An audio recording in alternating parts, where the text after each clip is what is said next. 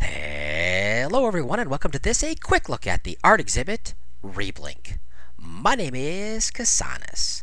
Guys, at the AGO is this new exhibit called ReBlink. It's done by an artist named Alex Mayhew, and basically what it is an investigation of AR, of augmented reality. Basically, this artist has gone through and he has put a modern spin, a contemporary spin on several paintings from the 16 to the 1800s at the AGO. And basically what he did is he threw things in the background like contemporary modern images. He threw in there backgrounds from Toronto. He threw in there cultural references and that kind of thing. And really, this is not a game. This is not a game at all. Basically, it is an augmented reality exhibit at the art gallery.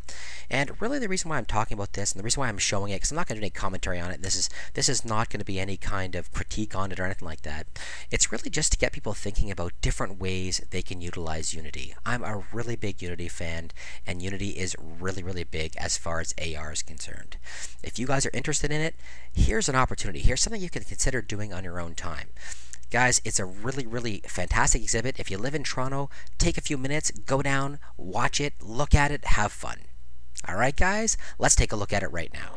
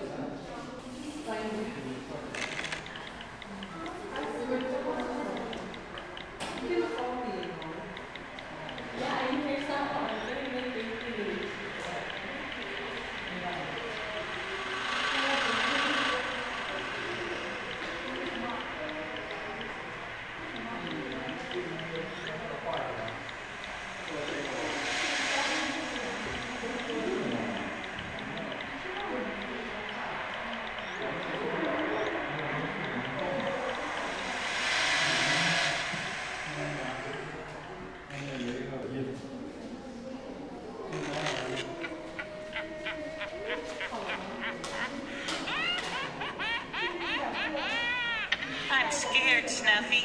Thank God you can't get it since you're not real. I'm the trash man.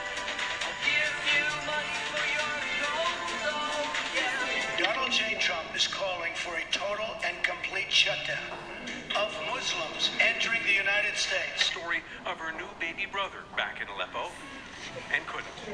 She was saying her brother was 1 day old in the hospital, and they bombed the hospital, and he died. In fact, with the absolute new system, we guarantee you'll lose 10 pounds in just 2 weeks or your money back. Someone's talking about me downstairs. The only people that are downstairs is Jenna and Allie, and I know damn well Jenna's not gonna talk about me.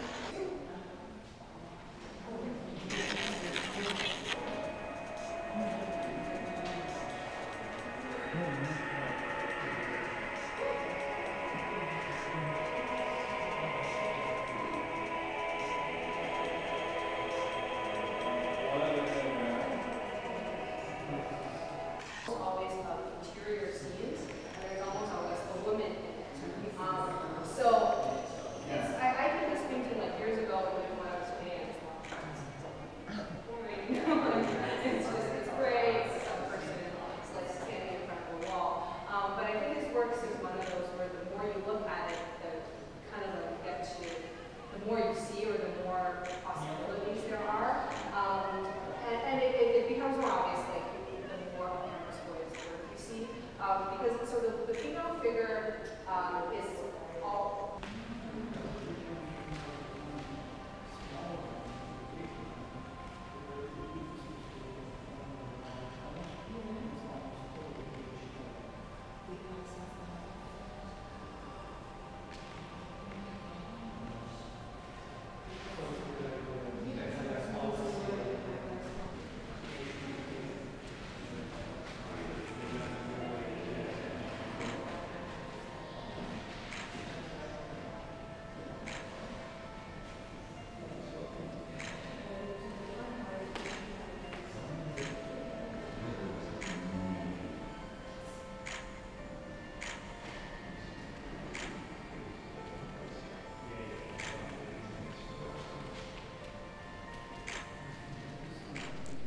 I hope you guys enjoyed that. It was a fantastic exhibit.